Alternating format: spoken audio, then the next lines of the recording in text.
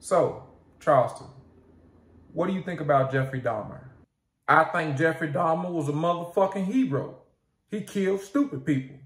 If you was dumb enough to take your ass in the house with him and not see what he doing with your drink, then I think you deserve to die. He was weird than a motherfucker.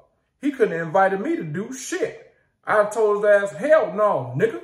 I ain't going no fucking way with you. Okay. What do you think about Dwayne Wade? I'll tell you about that nigga. See, the problem is that nigga want to come out himself, but he can't. So he living through his son. And the boy mama say that he trying to make money off of him with this shit. That's why he let him go around talking about being a girl. What kind of shit is that? Fuck wrong with him?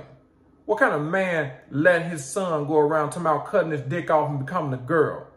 There's something wrong with that. He fucked up.